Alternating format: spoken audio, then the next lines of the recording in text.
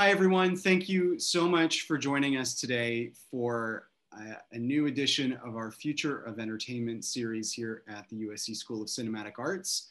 I'm very excited to welcome John Fithian, the President and CEO of the National Association of Theater Owners. John, if you don't mind, I'm just going to read a little bit of your bio, just the first half. John assumed the post of President and CEO of the National Association of Theater Owners in January 2000. During more than 20 years in office, Fithian has helped guide movie theater owners through recent challenges facing the exhibition industry, including massive difficulties of the COVID-19 pandemic, technological developments such as digital cinema, movie theft, government oversight of the movie rating system, preservation of the theatrical window, and relationships with the creative production and distribution communities. He serves as the chief public spokesperson for theater owners before public officials and the press. So thank you so much, John. Just right there in your bio, there is so much to talk about. But I guess the first thing I just wanted to do was to put NATO into context in the sense that, you know, when I hear that acronym, your organization is what comes to mind first. But I know that that's not necessarily the case for everyone. So tell us a little bit about like why NATO was created and what its goals were. Sure. Well, if you think of our NATO first, it means you are clearly in the movie biz because I get press questions all the time about what our policies are in Bosnia. We actually had one bomb threat at our offices in LA years ago. Yeah. People thinking that we were the other NATO, but we are not. We're just a little trade association called the National Association of Theater Owners. And I've actually tried to change the name over the years of my tenure because we are very much an international association. We have members in 103 countries around the world. We have members in all 50 states in the United States, and they range from the biggest companies that you've heard of, like Regal or Cinemark or AMC, or out there on the West Coast, Pacific Arclight, companies like that, down to hundreds and hundreds of smaller mom and pop operators that may have one or two movie screens in a small town somewhere, and everything in between. And the concept of forming a national, now international trade body is to represent the operators of motion picture theaters on issues of common concern. And what do I mean by that? I mean that we don't get into competitive issues. We don't tell them what ticket prices to set. We don't tell them which movies to book and which studios to partner with. That's all up to individual companies. If we got engaged in those issues, the antitrust lawyers would come running after us. What we do work on, though, are issues of common concern. So if the government has a proposal that affects the movie-going industry negatively or positively, we work on that. At the federal level, at the state and local level, some international governmental issues as well. We work on the setting of standards for technology. You know, what's the future projection and how did the conversion from film to digital technologies work? We're partners on the movie rating system with the Motion Picture Association and setting the rules here in the United States for how movies get rated in a voluntary system to give parents information about what's in the content of movies. We represent the industry before the press. We deal with inquiries about the industry that might be in the form of litigation or regulatory burdens. And then lastly, as the bio suggested, a big part of what we do is work with the creative community. That's why we have an office out there in LA, even though currently today I'm in Washington, DC, spend a lot of time in LA as well. And we work with the directors and the actors and the guilds and anybody that's interested in how movies are shown theatrically, we engage with. So it's a fun job. It's a great, passionate group of members who love showing movies. I mean, you have to love it to be in the movie business because, you know, your job typically ends at 2 o'clock in the morning on a Friday and Saturday nights. So if you run theaters, it's because you love movies and you love getting people out to the cinemas, and that's why it's fun to represent them. So I thought we should probably talk sort of on the most contemporary thing right now with theaters reopening, closing, reopening again. And then we can sort of dig into some of the other components of what NATO does. But I was on the AMC website yesterday because they offered to extend the moratorium on my A-list subscription until July. So first of all, that's that was very sad because, you know, it implies that AMC in California will not be reopening for a while. And I had been going to see some things in Thousand Oaks and in Orange County, you know, when those counties were a little bit more open. But I was looking through where theaters are open, and it looks like AMC has theaters open everywhere except for California, New York, and DC. And probably some metropolitan areas that, you know, I wasn't really scrutinizing because I don't live there. But can you tell us a little bit about where things stand? Because in terms of overall exhibition being available and open, because obviously New York and LA, massive, massive markets. You look at the box office grosses and it still looks as low as it's been throughout the pandemic. Not sure if that's because people aren't going back to theaters or the content just really isn't, you know, luring people to the movie experience. Where are we at in terms of theaters reopening? Yeah, Alex, a complex and multi-layered series of questions you got there. So just to back up a step, 2019 was this great kind of record-breaking year. Right, globally, we sold $42 billion worth of tickets. It was like the 6th or 7th year in a row we had done more than 11 billion here in the U.S. And life was good. People said that, you know, for years movie theaters are going to die because of television, and then VHS, and then DVDs, and then streaming. And lo and behold, people discovered they like watching movies everywhere. People who watch movies at home are movie lovers of movies in cinemas too, and vice versa. And so we were rolling right along doing just really strong, stable business all around the world until March of 2020. And then something that we've never experienced in our history happened. We were forced to shut down quickly all around the world, actually beginning in January in China and then migrating with the path of the virus west until we shut down in the US in mid to late March. And that's never happened before in the 20-year history of this industry. I mean, we shut down for a day or two for natural disasters or a war, but just to be completely shut down all around the world for months on end is very strange. And we went quite a few months here in the US with no cinemas open anywhere. And then due in part to a lack of national guidance, I mean, the Trump administration just did nothing to send out consistent recommendations to states on how they carefully reopen society. For our business, like everyone else, it was a complete hodgepodge of rules. Some, you know, states that were fairly conservative tried to open up really fast, like Georgia, and the pandemic first wave was still roaring. And we said, you know, I'm not really sure we want to open up yet. Other places like New York City have been closed continually since March 20th. Bizarrely, the state of New Mexico has decided to stay closed the entire time, whereas right next door in the state of Arizona, we've sold a fair amount of movie tickets. So the lack of national policy guidance meant that this hodgepodge of rules and regulations existed all across the country. So we actually sat down to try and design uniform health and safety policies on our own because the government just wasn't giving us any help. And we hired 3 leading epidemiologists to consult with, and we developed a set of protocols called Cinema Safe. You can check them out online. They're really comprehensive. They involve every aspect of going to the movies, and we can talk about the protocols in a bit if you want to. But the idea was to demonstrate to moviegoers, regardless of where you go, you can rely on a standard set of health and safety protocols that will keep you safe when you're going to the movies. And almost all of the major operators in the US adopted these policies. In fact, some foreign country governments liked our policies so much, they took them and wrote them into law in some countries overseas. And so these protocols gave the chance for us to say, you can come back carefully and safely And indeed, we haven't had one reported case of transmission of the virus in a cinema in the US since the beginning of our reopening.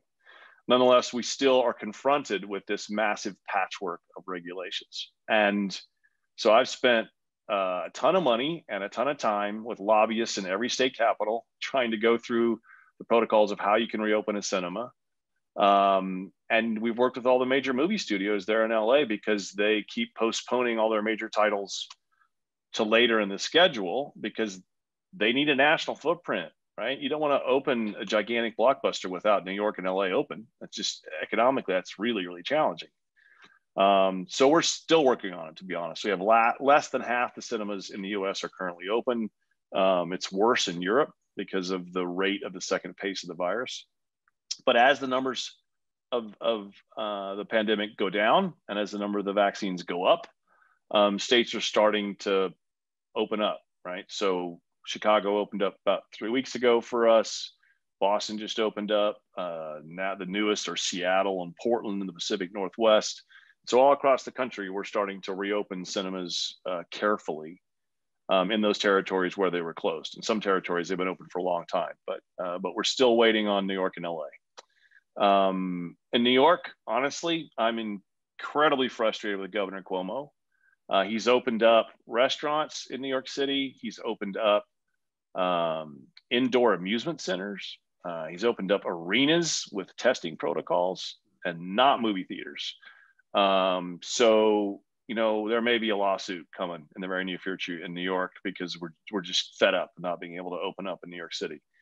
In California, the numbers are all based on, the rules are all based on numbers. And Governor Newsom has very carefully articulated what it takes to get from those color categories that you're probably very familiar with and what does it mean to get out of purple and get into the next color. And as you go through those colors of the numbers dropping, you can start to reopen cinemas first at 25% capacity and then at 50, and it ramps up. And we're cautiously optimistic that with the recent numbers in California, we're going to start opening up in California county by county relatively soon. And it's bizarre, but I think LA may be open before New York, but we'll see.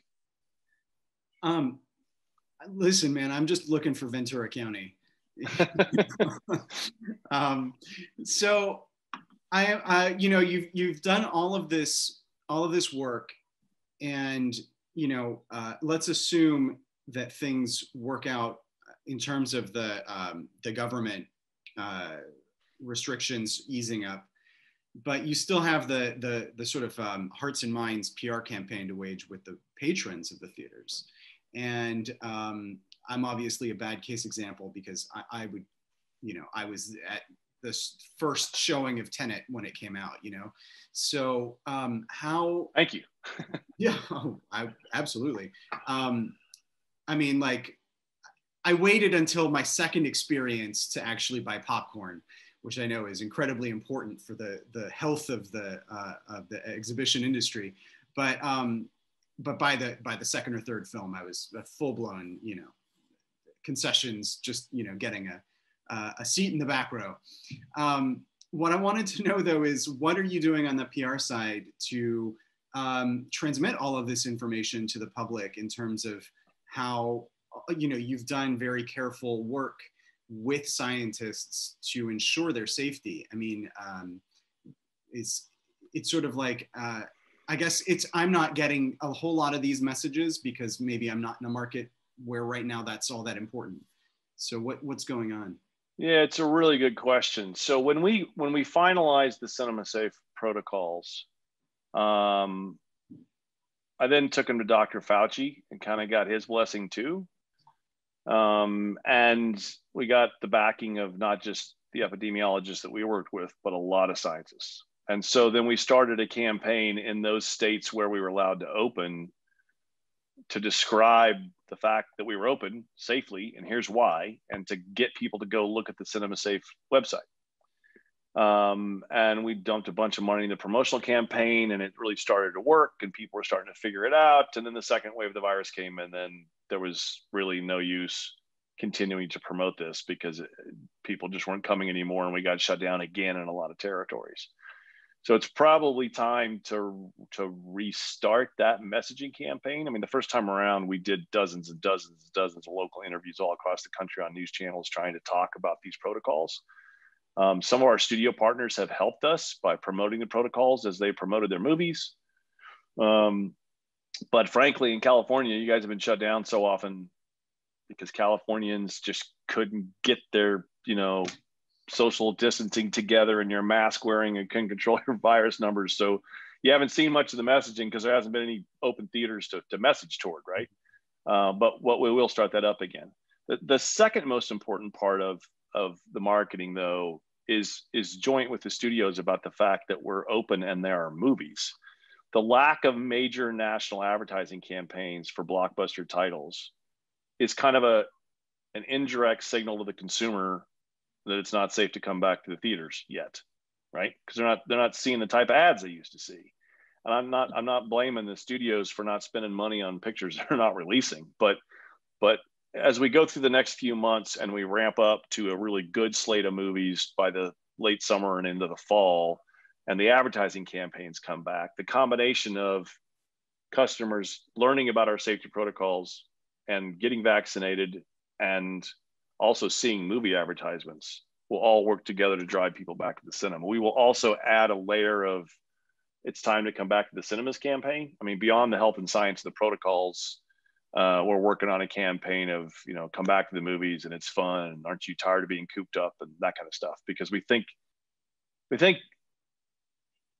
beyond kind of the film buffs like yourself, that there are just millions and millions of people who are sick and tired of being in their homes, right? There are teenagers that really want to go out. There are families that, want to do stuff as families. There are groups of friends that want to do something other than just rent the pot of a movie theater, as we're doing in lots of states right now.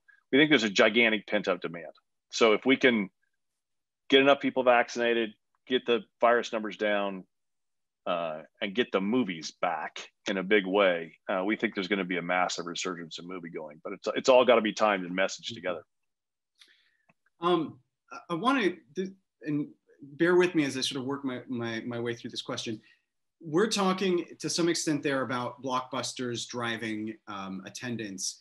And that's great for that's specifically for those big national chains, your Cinemarks and Regals and, AMC and Pacific.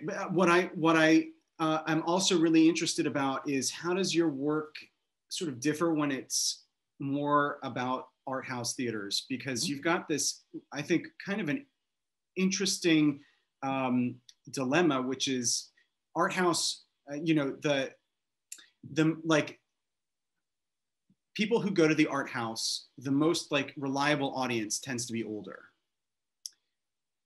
That means they're the most at risk. That also means they're the first to get vaccinated. So how is that playing out? Because there's no shortage of films that could be filling an art house right now. Right. And in fact, we've had really decent art house movies in our theaters kind of throughout the pandemic. I mean, except for the early months when we were just closed everywhere. We've had a lot of great pictures from Focus and Fox Searchlight and Bleecker and A24 and and then some smaller titles from the major studios too, right? Universal's been pumping in movies, and so has Warner Brothers, and Disney's got a few coming out. And it's not that we haven't had any movies at all, and we have had quite a few smaller independent titles. But the reason why I focused on the blockbuster advertising is that tells people movie cinemas are open, right? You don't have gigantically expensive national campaigns for independent film. But what you need for people to discover independent film is knowledge that their local movie theater is probably going to be open and that it's safe to come back. And the cinema safe protocols do the second part of that once people hear about it. But the national advertising campaigns tell people that their theaters are open. We've done surveys every week across the country, and we at one point in this thing, we had more people that knew about our safety protocols than knew that their cinemas were open in states where they were open. Wow. So what good did it do to know that we had these great safety protocols if they thought their cinemas were closed? And the way you get beyond that is so I didn't mean to suggest that we only promote the blockbusters. It's just that those ads tell people your cinema's open, right? Yeah, no, absolutely. And then on the art house attendees, you're right that a lot of those skew on the senior side, not always, but a lot do. And we have hundreds of members that show art film, and they are going to get vaccinated first, right? And I got I've got a mother who's vaccinated, and I've got some older relatives who are vaccinated, and they're ready. I mean, they're ready to go do something. So that's a good phenomenon for us. The last part of this, on this long answer, sorry, is that we also believe that when younger people know that grandma's no longer in danger, that they'll come back in greater numbers, probably even before they're vaccinated, right? A lot of our very frequent moviegoers in the late teens, early 20s, mid 20s, they don't have a sense of the same kind of personal fear of the virus, but they really don't want to make their grandma sick. So as you don't have to, my point is you don't have to get to 80-90% vaccination rates before people feel more comfortable coming out and doing things. As the most vulnerable get vaccinated, everybody feels a bit more comfortable about coming out carefully for activities. Well, let's talk a little bit about the protocols, because I am also interested in knowing basically how the protocols affect the more like individual theaters. So, a company like AMC, what resources do they have to put these into effect versus a company like Laemmle, where it's a much smaller group of independent theaters? Like, how sustainable is it for an art house theater versus on the massive scale of something like AMC? Yeah, well, first, there's not that much difference in the ability to absorb costs if you're an AMC versus a tiny independent, because the amount of money it costs to equip one cinema is the amount of money it costs to equip one cinema, right? Or train one group of people. We are a location by location business, and it's not like AMC can create one fix that they buy once and it works everywhere. You're talking about putting money into each location. Yes, there are some economies of scale for the big circuits in buying supplies and developing training programs, and so there's some cost savings, but it's expensive for everybody to do this right. Nonetheless, we know we have to do it right, and so what the safety protocols involve is everything about going to the movies from the very beginning, where you can book your tickets online. They're very sophisticated algorithms that ensure social distancing as you book your tickets as a group. So you book online, you can have your group sit together, automatically blocks off the requisite number of seats and spaces around you to create social distancing. This all works within capacity limits of what's allowed in that territory. Social distancing is required strongly everywhere else. Like you walk into the cinema, there's signage and descriptions of social distancing requirements. We have trained our staff to help people understand that. In restrooms, we've changed the way concessions can be purchased and how they're handled in order to speed it up, reduce contact, that kind of thing. There's a range of protocols for cleaning that didn't exist before the pandemic. And then very importantly, and for a while controversially, is the mask policy, which basically means you come into our cinemas, you're wearing a mask, and you can take it off when you are in your seats, ready for the movie, and you're eating your popcorn or drinking your soda, right? But otherwise, you got to have your mask on, and that's scientifically driven because of how the transmission of the virus occurs. And when you're sitting in a cinema, everybody facing forward, the chance of transmission is much reduced compared to in a lobby facing each other at one of our concession stands or restaurants or bars, or even in the restroom when you're crowded together. The mask wearing is absolutely essential in all those locations. But the risk level in a cinema auditorium is much reduced, because people aren't generally talking, singing, shouting, exercising. They're just watching a movie, right? So if you think about it, it's a lot safer than being in some churches where people are singing and shouting and passing contribution plates down the aisle. It's safer than being in gyms where people are exercising, increasing their breathing rate, and spewing out the particles. Safer than being in a restaurant where people are sitting around a table facing each other with their masks off because they're eating and talking back and forth. So I had learned all this stuff from the epidemiologist. I didn't figure this out myself. But anyway, those protocols are all there, all in place. Also, finally, air filtration and ventilation, really important. Changing the amount of outdoor air you bring into the auditorium versus recycling the air. The range of throw between we used to say throw in relationship to the projector and the screen. Now we're talking about throw in relationship to our ventilation systems in the auditorium. Some companies are changing out new types of filters, that kind of thing. So this is all part of Cinema Safe. You can see it online. The last thing I'll say, though, is that as comprehensive as this was, then the science all changes. Now, apparently, a bunch of the stuff that we're doing on cleaning really isn't probably even necessary, because what people thought at the beginning of the pandemic about transmission is totally different now. And it's almost all about the masks and the air, and it's not as much about the cleaning. So now we've brought the task force and the epidemiologists back and talking about how to evolve this stuff. That was a really long answer, but I promise you a lot went in to develop these safety protocols. I remember washing my groceries. So, right? Nobody does that anymore. So I was curious if you were also involved, if drive-ins are sort of under the umbrella of NATO as well. Yes, they are. There are over 600 vibrant, wonderful drive-ins in the United States of America. People seem to forget this. There is a separate group that represents just drive-ins as well, but they're all part of our group too. Mm-hmm. And man, what a resurgence some of these drive-ins had. Oh, I mean, agreed. Some of the business coming out of drive-ins, particularly in the hardest part of the pandemic, is phenomenal, and that's great. People rediscovered a different way of watching movies outside their home, and good on them. I mean, we had a lot of members with closed indoor theaters throwing up parking lot drive-ins all across the country just to try to accommodate demand when they couldn't stay open inside. Well, actually, that's something I really wanted to ask you about, which is, in LA, I'm sure driving to Vineland and City of Industry on a Friday afternoon is one of the most torturous things you could possibly do, because it's east at rush hour on a weekend. But obviously Vineland is wonderful. I'm always thrilled when I get to go there, but the distance, I mean, these drive-ins are pretty far in LA.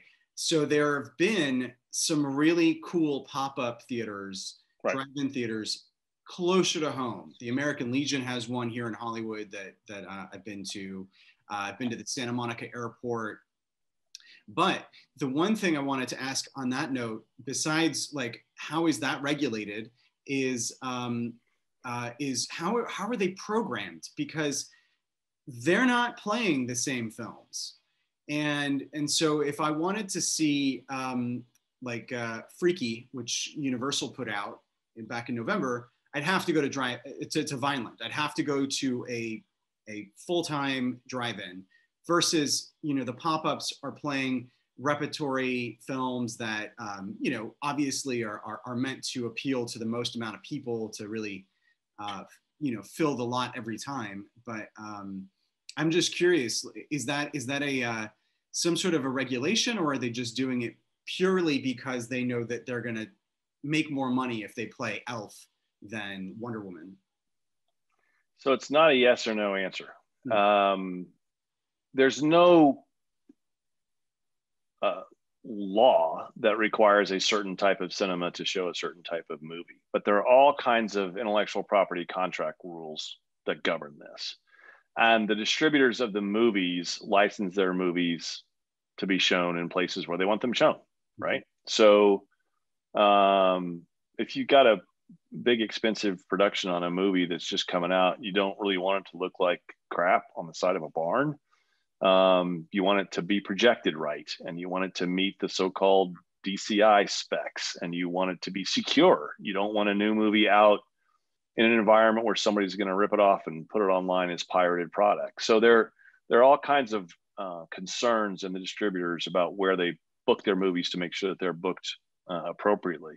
Some distributors changed those rules during the pandemic. It's like, well, in such and such a state, there aren't any indoors open anyway. So if you want to throw it up on a barn, throw it up on a barn. Others did not. That's a difficult definitional issue for us, because a lot of the people throwing on movies on the side of barns aren't members of ours because they're not usually in the business, and other people are who are members, and they're saying, you know, why don't you wait until the movie comes out for real and we're allowed to open. And so there's a lot of debate about this during the pandemic, but it'll settle back into a norm as, you know, as every place is allowed to open carefully, and we get back into having regular drive-ins and regular indoor theaters. But the good news about all this is that it showed that people just wanted to get out of their homes and watch movies, right? That desire. Everybody says, you know, streaming has now killed the movie theater and the idea of collective experience. Something happened to my video. Hold on one second. Yeah. There we go. Got a camera bug or something. And what these efforts showed is that people just like going out of their homes and watching movies with other people, however they can pull it off. So that's a good sign for us. Can you tell us a little bit about what was in the COVID stimulus for theaters? Because there was a lot of sort of buzz around it, but I'm honestly not always, I don't go as deep into articles as I should these days. And as you could just bring us up to speed. So I hear my 18-year-old daughter, if she were here, whispering in my ear, "Dad, don't give the half an hour answer to this." It's really complicated and layered, and there have been multiple stimulus bills, and we're lobbying one right now as we speak. Indeed, it's what I was doing earlier today. So first, you go way back to the CARES Act, which passed in March of last year, and that had stuff in it that was important to us. That had extended unemployment compensation for our furloughed workers. I mean, when this thing started, we furloughed 153,000 employees. It's just awful, right? It had so-called PPP loans for some of our small business operators, but it didn't have anything substantial to really help the movie theater industry. So we lobbied like crazy for a couple of other provisions.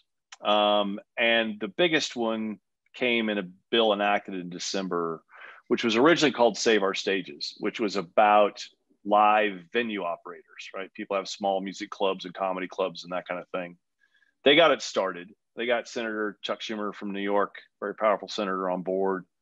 They got bipartisan sponsorships. And we went to them and said, "Hey, movie theaters got clobbered too. Can we join your bill?" And they said, "We've got 10 billion.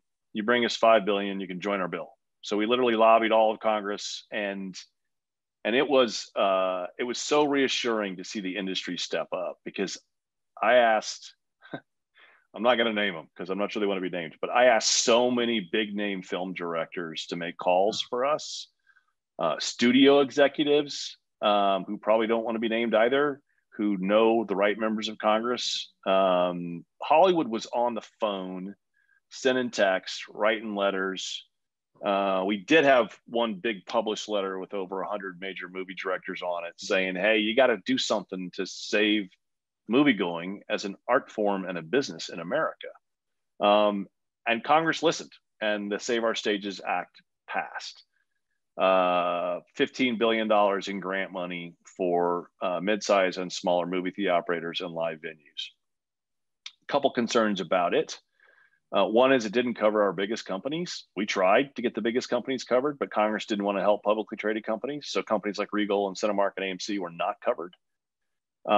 So we have lobbied for tax benefits for them, which I won't bore you with. But the concept is if you lost a bunch of money because of the pandemic, you should get breaks on taxes in other years because it's not your fault you had to close, right? So the government's going to give you a tax refund. I'll save the details, worth a lot of money to the bigger companies as well as the smaller ones. So we lobbied for that. Now, in this bill that's pending right now that was proposed originally by President Biden and is moving through the House of Representatives, there's a bunch of stuff in there we care about. There's more money for that grant program because even though $15 billion sounds like a lot of money, there's a whole bunch of people signing up for it and there's not enough money to cover everybody. So we're getting some more money in this piece of legislation for the grant program. We are trying to protect these tax benefits that our larger companies need to stay alive. And we're trying to extend the unemployment compensation for our workers all at the same time. So each piece of legislation has had a lot in it.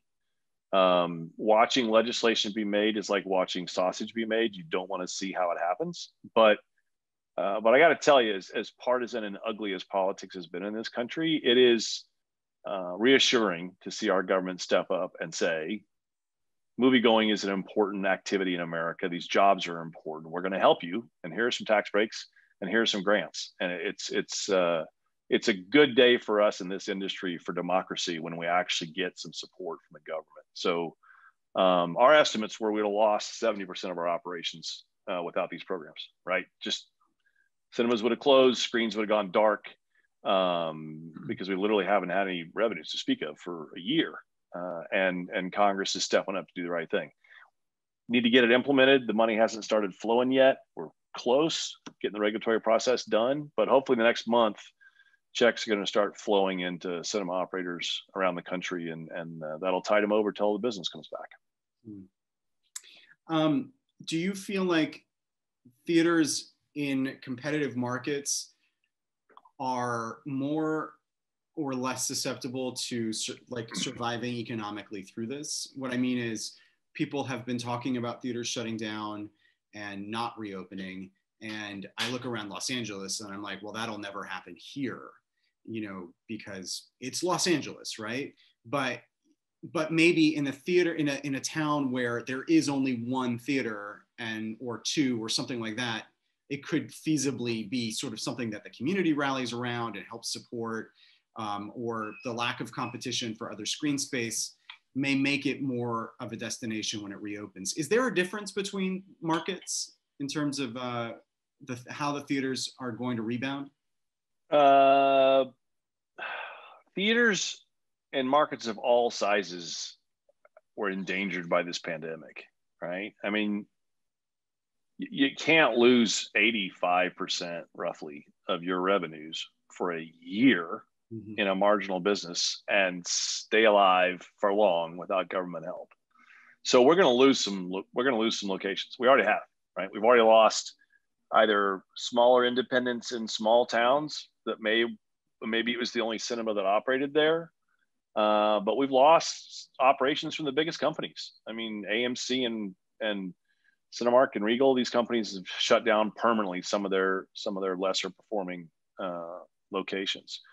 So it's not really big versus small companies or markets. Kind of everybody got hit really, really, really hard. Nonetheless, the phenomena you described of a community stepping up to the plate to help rescue, that typically is something you see in small towns or something you see with independent theater operators, right? I mean, people don't do a GoFundMe campaign to save their AMC. I wish they would, but they just, you know, there's more of a feeling of fidelity towards you know, the local cinema operator that you know, and there's been a lot of that too. It doesn't add up to the $15 billion we need from the federal government, but it does help. No, I mean, I heard stories of like small independent theaters were selling popcorn without, you know, having obviously theaters open, and people were coming because they wanted to be able to fund things. Right. Have you found popcorn gift cards? I mean, some of our theater operators that had more than just concession service were literally operating as a kind of a restaurant with people picking it up, the food curbside, and anything possible to keep the revenues coming in. But even with all of that, like I said, we've lost, you know, 85% of our revenues. So. You know, as I keep staring at your studio posters in the background there, I do want to veer into a controversial topic. Well, I was going to leave Lionsgate out of it, but I got to make sure every major studio is represented, because they're all in this room. I promise you, I got one from each of them. Just happens to be Disney and Warner Brothers right behind me right now, but I know, and it's particularly Universal. Yeah. It's particularly interesting to me that those are the two that you've got back there, because they're the ones that have moved a lot of their massive content onto their streaming platforms. And Universal, which was the villain of the early part of the pandemic, seems to have like somehow, whether it's Right. because of Warner Brothers or like the fact that they are releasing movies in theaters, whether it's through Focus or films like Freaky, I feel like the heat's been taken off Universal a little bit. And of course, what I'm talking about is theatrical windows and debuting films on streaming, day and date, all sorts of changes that have been sort of held off from happening for a long time. And I think that a lot of that is what we hear often is this sort of the tension between what the exhibitor needs in terms of exclusivity versus what the distributor wants in terms of like global distribution all at once. Can you explain what theatrical windows have been in, historically, and how that is changing, and if it's for good? And I know those are wildly speculative questions, but hugely fundamentally important questions to the business that I represent. Right. So people in the industry know this intimately, so I apologize for the primer course. But theatrical exclusivity, or windows, is that period for a movie released to theaters where it's only in theaters before it goes to the home. And it can go to the home as premium video on demand or subscription or DVD sales or any number of ways a movie can be seen in the home. But the concept is, what is that period of exclusivity before the first movie appears in the home somehow? And this period has been shrinking over the years that we've tracked it, and we've tracked it for decades. In part because the way people watch movies has changed, right? In the old days, a movie could stay in cinemas for months and months and months and months and months and months, and kind of prints would be bicycled around the country, and it would take forever for a movie to kind of get its return in the theatrical marketplace. With major megaplexes and multiple auditoriums and multiple showtimes, and these movies don't last at all like they used to. So in some sense, the shortening of the theatrical window is a natural part of how moviegoing has changed. And that's fine, because we offer our customers a much better service now than we did decades ago, where they can have lots of showtimes and lots of choices and lots of formats. You can go in an IMAX, you can go in a luxury cinema, you can go 3D on some movies, although not so much anymore. You can go, luxury recliners, high end, cheap. Food and beverage is different. So there are lots of different ways to see movies close to or on opening weekend. So the length of the run, therefore the length of the window, has shrunk over the years. But it's always been, honestly, kind of this weird standoff between us, who basically said this is fundamentally important to our business. And the reason why it's fundamentally important is that we do have a marginal business. Most of our patrons would still come to the cinema anyway if the movie were available in the home, but some percentage wouldn't. And that percentage is enough to kill the profitability of cinemas. So if you just eliminated windows entirely, you'd kill a large number of cinemas here and around the world. But the idea that there's a one-size-fits-all window for every movie is crazy in my mind. It always has been, right? Some movies are going to last a long time. Some movies aren't. Horror films go boom and blow up and then typically die quickly. Mm-hmm. Other movies might catch on and play forever and ever and ever. And different movies could use different windows. And so there was, pre-pandemic, there was a serious amount of discussion between major exhibitors and major distributors about how to make the windowing system more sophisticated. And there were lots of different concepts, and Paramount experimented with one that didn't work very well. And others were talking about, other windows, and doesn't matter if it's PVOD, because that's a higher price point and less cannibalistic. If it goes straight to streaming, that's essentially free. That's kind of a different window analysis. So there are all these different variables out there about what length of exclusivity would be the best for everybody, growing the pie everywhere, that were being discussed when the pandemic hit. Then the pandemic hit, and it's like, we're not showing these movies in very many theaters. Doesn't matter how fast it goes to the home. And so we talked to the major studios, smaller distributors too, about the question of what they did with their movies. Did they postpone them for later theatrical release? Did they keep them in the marketplace, but shorten their windows or eliminate them entirely so they can monetize their home release faster to make up for the losses they were sustaining in theatrical release. And were the changes that they were making short-term changes for the pandemic or a precursor to longer-term changes in the business model? So really, really complicated question. And lots of different companies did different things in response to that, right? The Universal model was originally thought by many to be really radical and anti-exhibition. And then now, compared to Warner Brothers going day and date with all their movies for an entire year to HBO Max, people started to scratch their heads and say, this is crazy. These models are all over the place. So I'll say a couple of things, because what's appropriate for a model on a particular movie is between a distributor and exhibitor, and trade association executive can't make that decision. But it's different for movies that are playing in the pandemic. For distributors that are actually giving us movies when not that many people are coming to the theaters because we need movies to stay alive, there's an understanding that the Windows models are probably going to be different in that environment because they got to monetize their home stuff fast. But what of these models is actually about the future and not just about the pandemic is subject to heavy negotiation right now, right? So Universal and their exhibition partners who have signed up for their new PVOD model, AMC and then Cinemark evolved it a little bit more, and others are signing on. That's a longer term model. That's not just a pandemic model. That's a way of saying we got to be more sophisticated about our windows.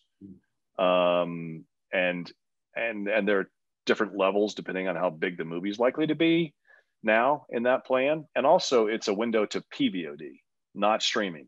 And PVOD is less cannibalistic because it's a higher price point. It's more value for a home show than just taking it straight to streaming, right? The Warner Brothers model is a pandemic model, right? We don't. I wish they hadn't done it for the entire year, right? Because we think the pandemic's basically going to be over for us halfway through this year or so.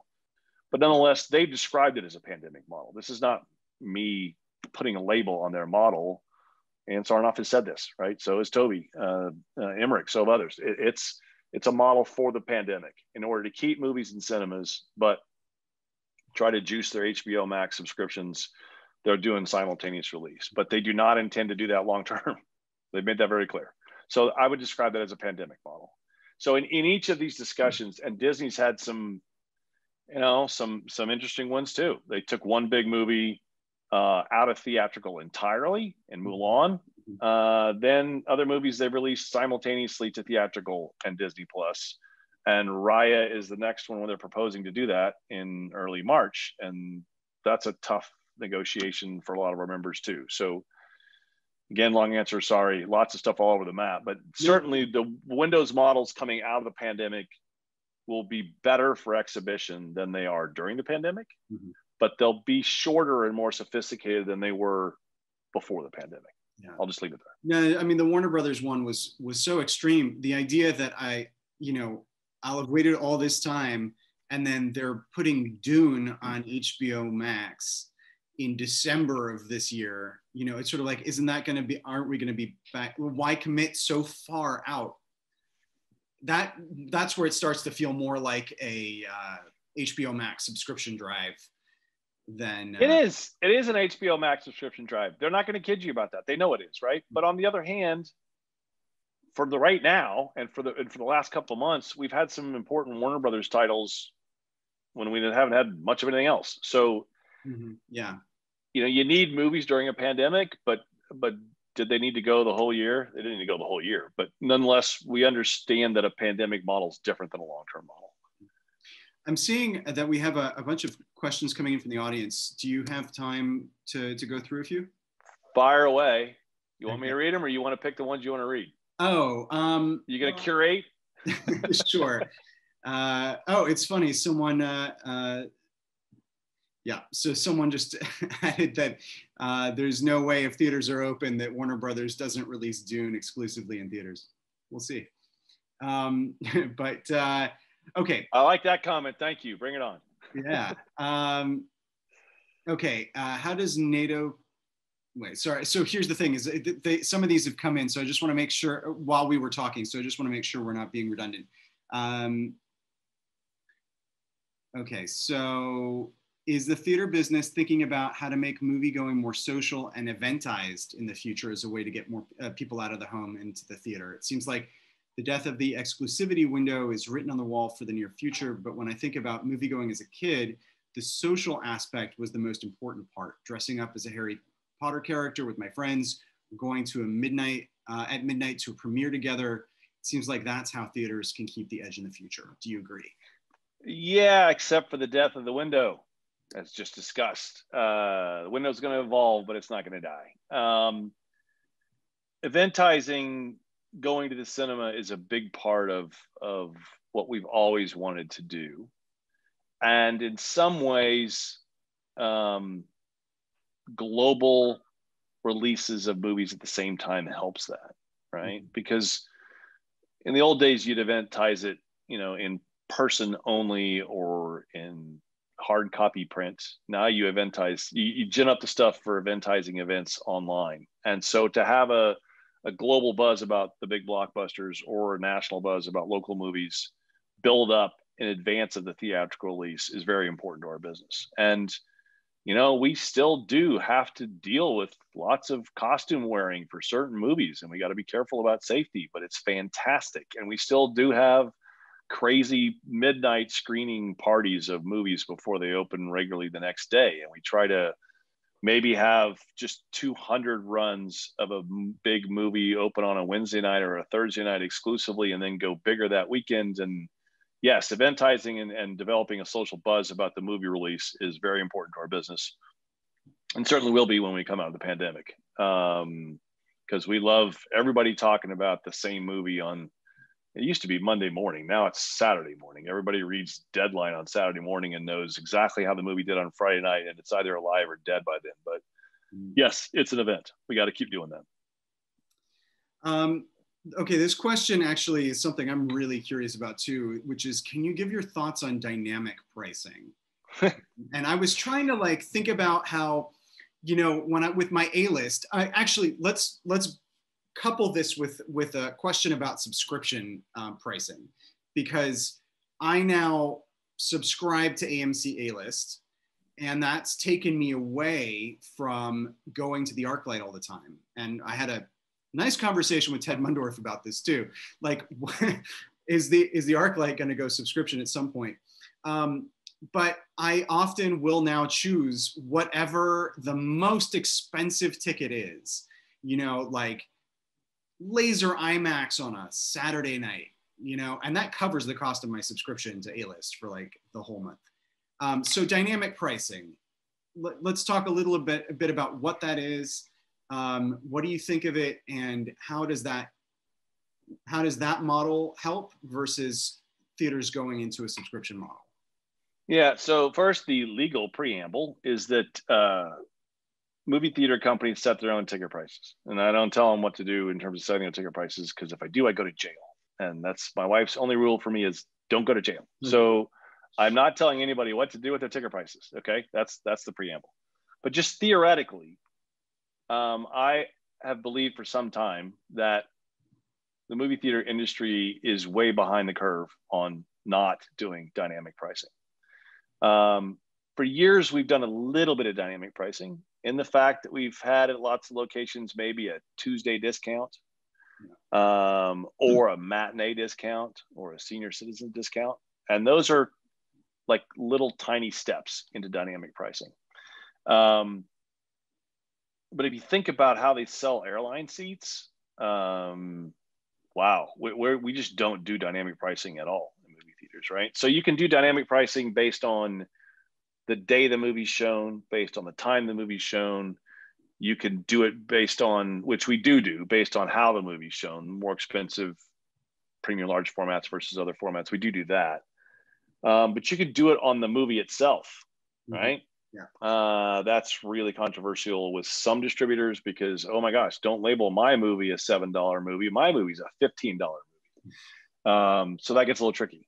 And then there's dynamic pricing that's not just one ticket price per movie, but things like subscription or group buys or that kind of thing. And I think we ought to be experimenting driving with all of it.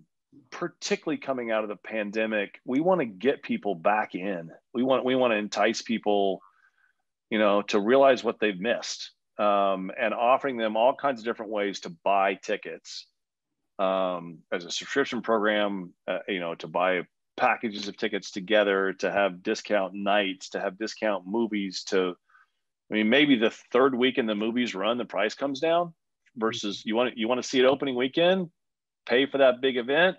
You want to save a little bit of money, wait 2 weeks. And there are so many different ways to give ticket pricing options to drive people back in. And I think we got to be more aggressive about it. But again, just theory, not individual company policy. There should also be some sort of like economy basic if you're stuck in the far left seat in the front row of like the Cinerama Dome. But I think maybe airlines do this. Yeah. I mean, what is economy plus? It's, you can't afford business class, but I'm too tall to be stuck at coach and I want to go.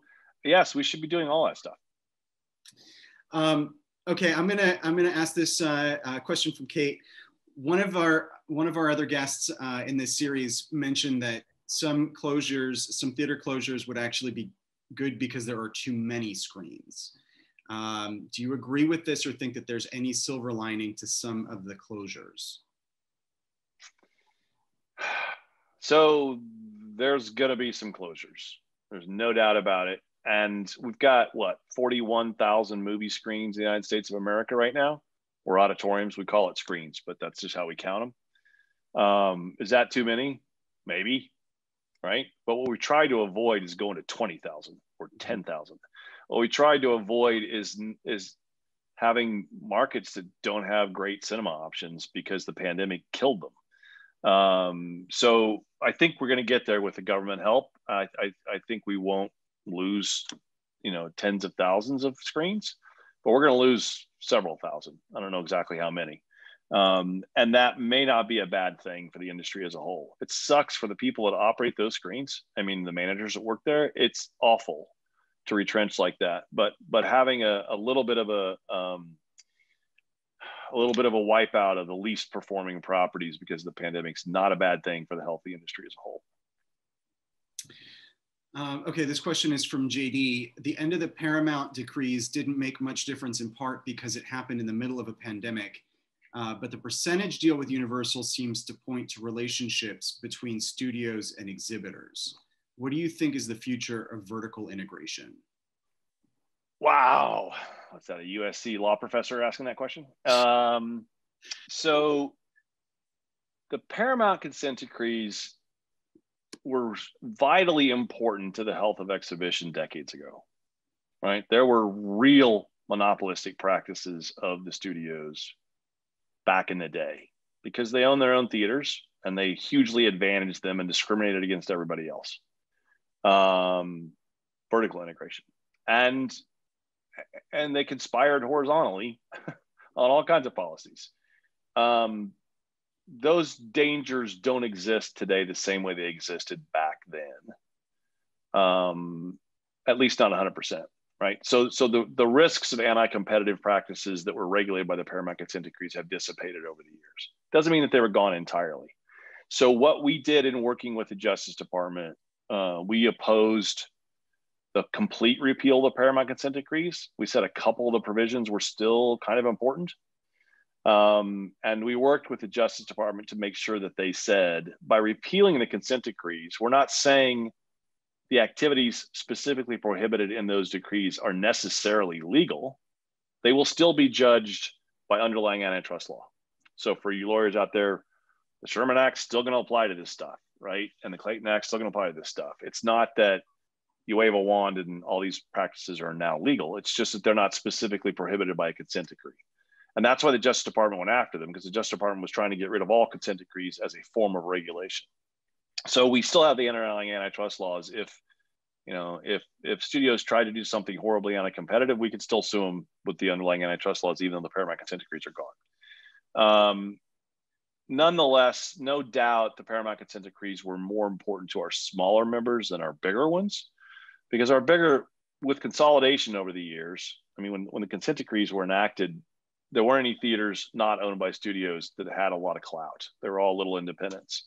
Today, the biggest circuits are gigantic and operate in many countries and have a lot of clout.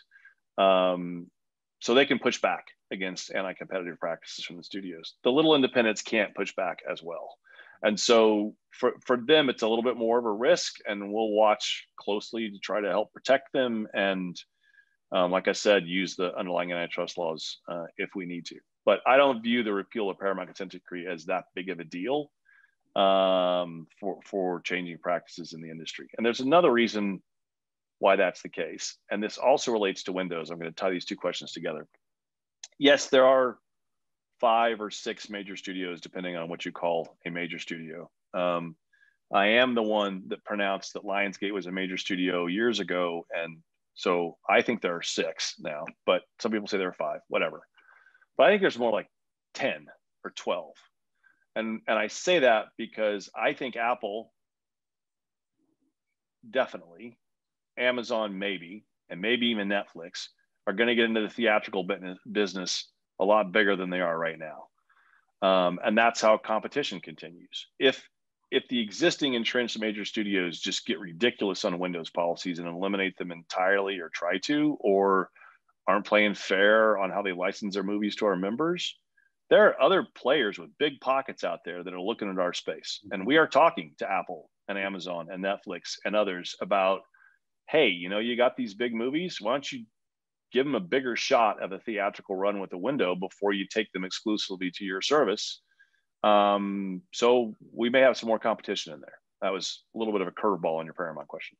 No, that's great, because there was a question specifically about Amazon and Apple. In fact, if I remember correctly, early on, there was some headline a while back that was around the time people were worried about AMC and bankruptcy, that said Apple eyes buying AMC. And it was unclear if that meant the station, like the TV channel, or the theater chain. Actually, I don't think I ever really understood which one it was. But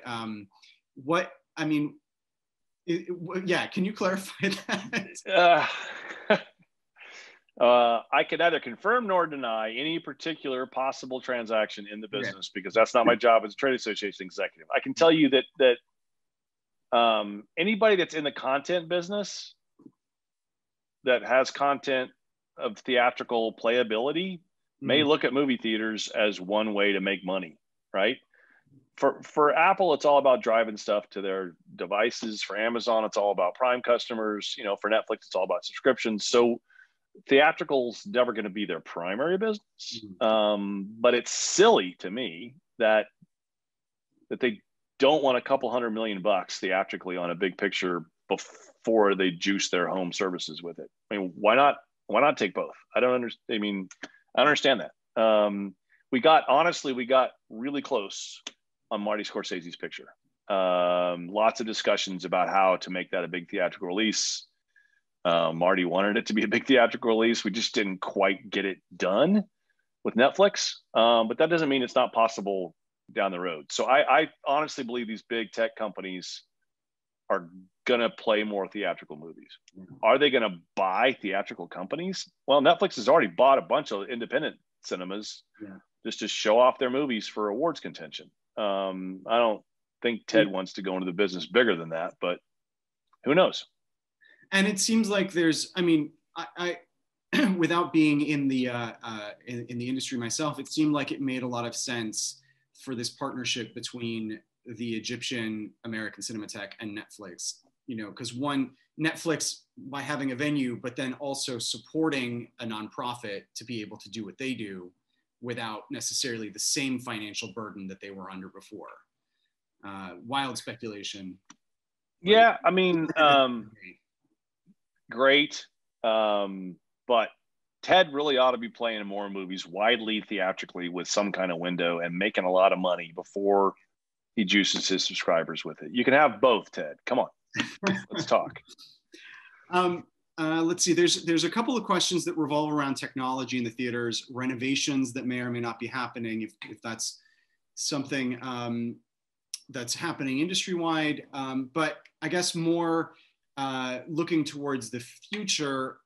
We've seen things like stadium seating, 3D, 4DX, food and alcohol being served, et cetera. What do you think are like some other developments that may be happening now or might be happening in the future to keep theaters particularly unique spaces? Well, first, they're not happening now because we don't have any money to buy anything.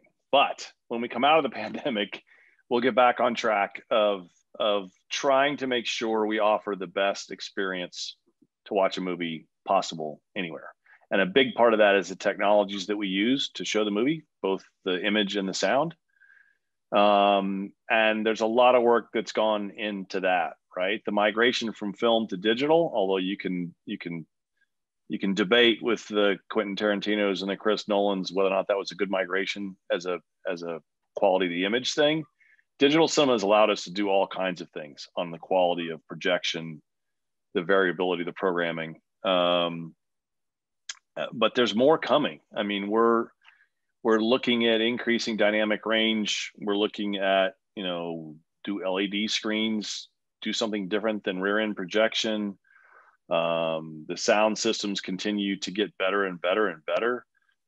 So certainly in terms of the image and the sound, not right now during the pandemic when we literally have no money to buy anything, but we will return to making sure we're on the cutting edge of the experience of watching the movie in a cinema and what you hear around you while you're watching it. Beyond that, I've been surprised in my career about the innovations that have taken off and those that didn't, right? Mm-hmm. Like when we first got digital cinema, we thought alternative content would be a big deal, right? We'd be showing sporting events and we'd be showing concerts and we'd be making as much money off alternative content as we do off of movies. Here's what people like watching movies in movie theaters and not necessarily as many of those other things, with some exceptions. Opera has worked tremendously well. Who would have thought when we converted to digital cinema, people in Omaha, Nebraska would show up in tuxedos, buy champagne at our concessions counters and watch the opera? I mean, bizarre. We do the Met Operas on campus in our big theater, and they're wildly popular. Amazing. The one that just completely shocked me though was big luxury recliners. In terms of the impact on the business, the most important change in the last decade in terms of driving more people to the cinemas to pay a higher price, particularly in America. Americans love their big recliners because AMC years back, I was in a meeting with the AMC executives in Kansas City, and they said, we got this crazy idea where we're going to take this old, really underperforming theater, and we're not going to make any changes. We're just going to rip out all the seats and put in luxury recliners. I said, you're crazy. This is like, Kansas City trying to tell the world what's a good idea. And then it just exploded. And by reducing your seat count by over half, people were doubling their ticket sales. It made no sense at all. So recliners took off. High-end food and beverage is the more recent one that really, really, really changed the business. And again, it's for a different type of location and a different type of clientele, but really good food and really good beer and wine now is a big deal at a lot of cinemas. So we'll keep trying all these things and offering choices and high-end experiences and continuing to drive the experience. Can you tell whoever makes the rumble seats that it needs an on-off switch? Because I've been to some of these theaters where it's so out of place for the movie that you're watching. Yeah, so 4D is bizarrely controversial. And it's also geographic. In Korea and Mexico, they love shaking seats. I mean,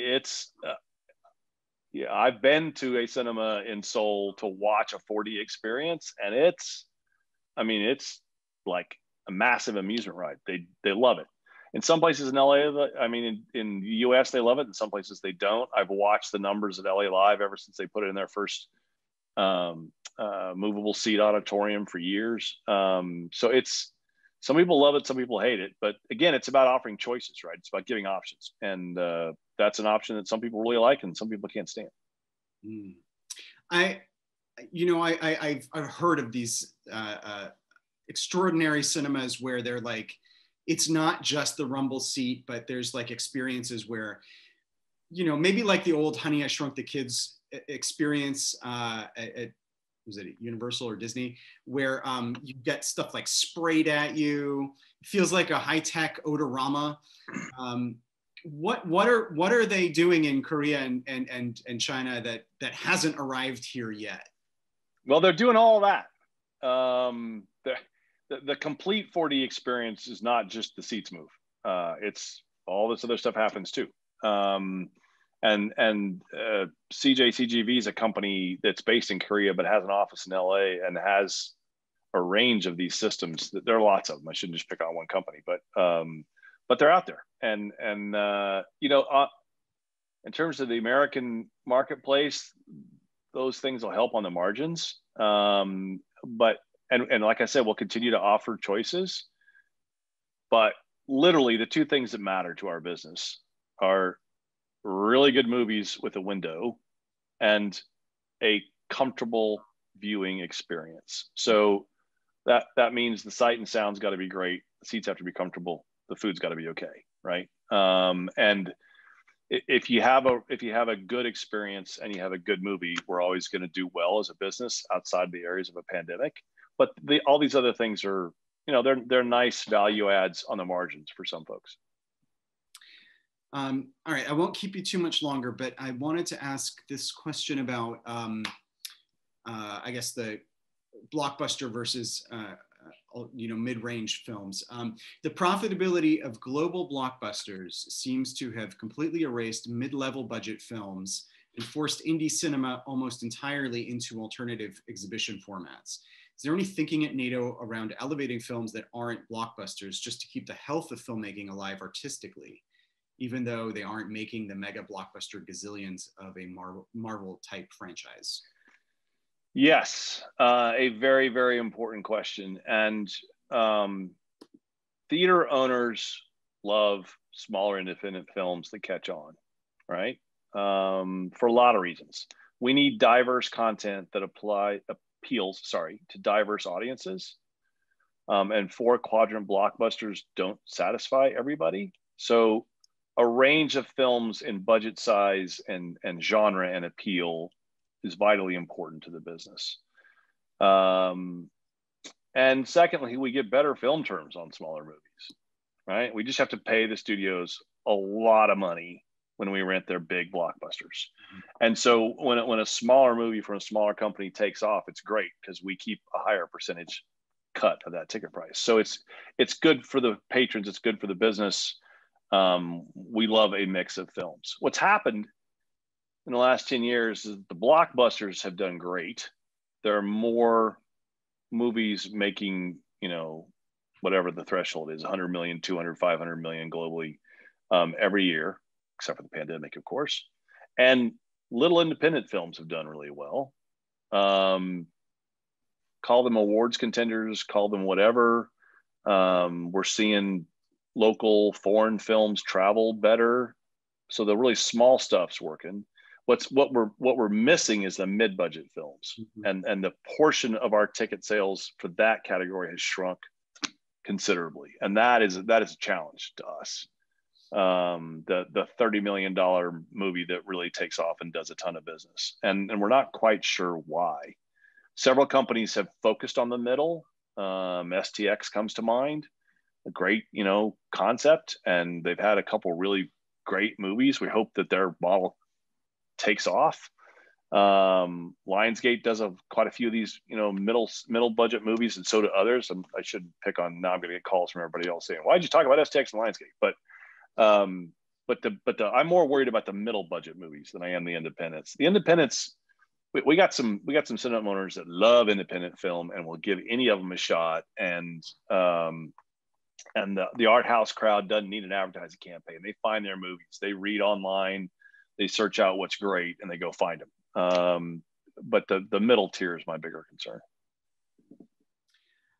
Well, just to wrap up, I wanted, and feel free to not answer this question, what is your ideal film viewing experience in the Los Angeles market? Yes, this is the way that you get like one member really happy and 10 to quit. You don't have to say, you don't have to say the name of the chain. Just give us a zip code. No, it's okay. I mean, for 20 years, I have spent 12 weeks a year in Los Angeles. I have a house in Burbank. Pre-pandemic, my wife and I lived a bi-coastal life and go back and forth. Man, I haven't been back to Burbank in a year, which is weird because I usually spend 12 weeks a year there. So I spent a lot of time in Los Angeles, even though our headquarters is here in Washington, D.C.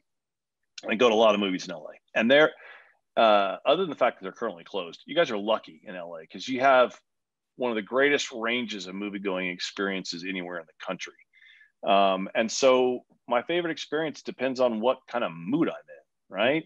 If I really want to feel the buzz of a big blockbuster coming out and sense what the crowds are thinking and what the reaction is, and because my house is in Burbank, I'll go to the AMC in Burbank, right? And also they got a Dolby Cinema there. Dolby Vision's a fantastic experience.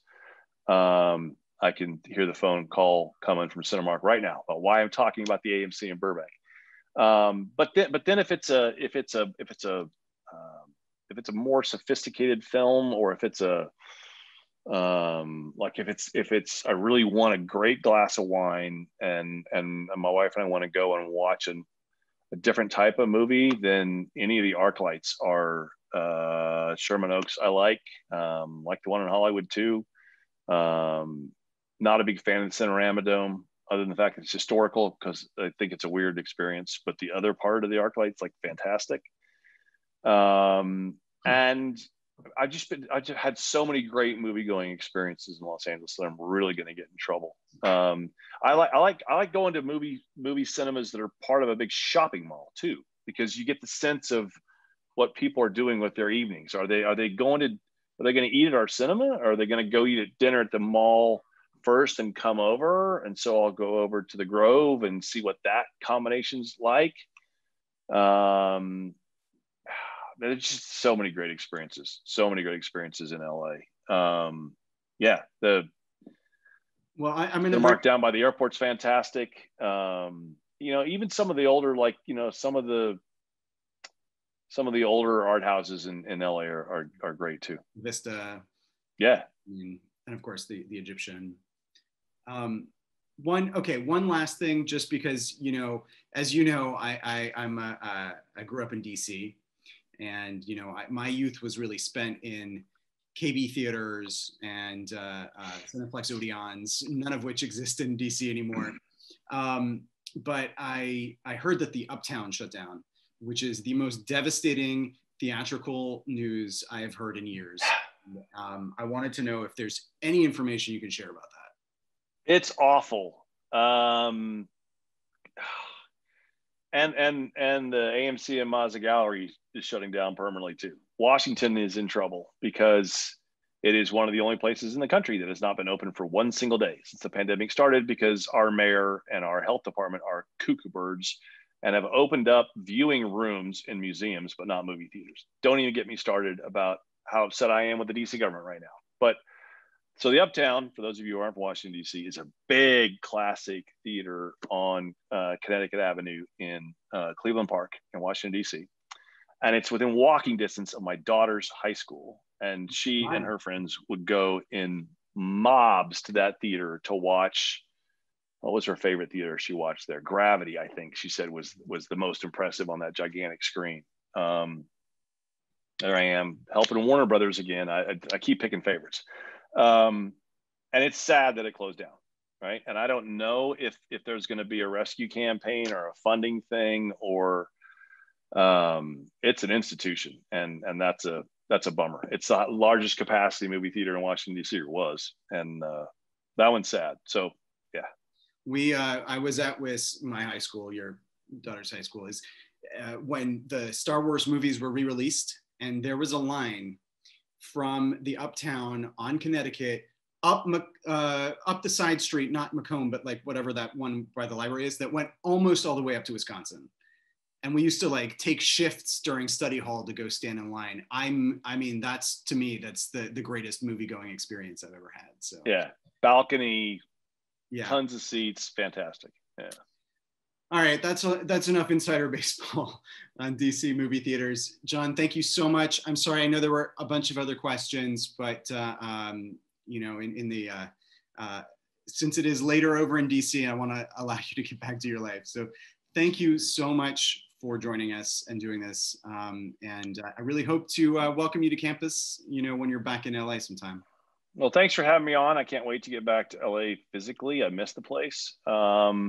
But if anybody's got questions you didn't get to, jf@natodc.com. jf@natodc.com. Happy to do e-talk with you. Fantastic. Thank you so much and take care. Thanks. Bye all.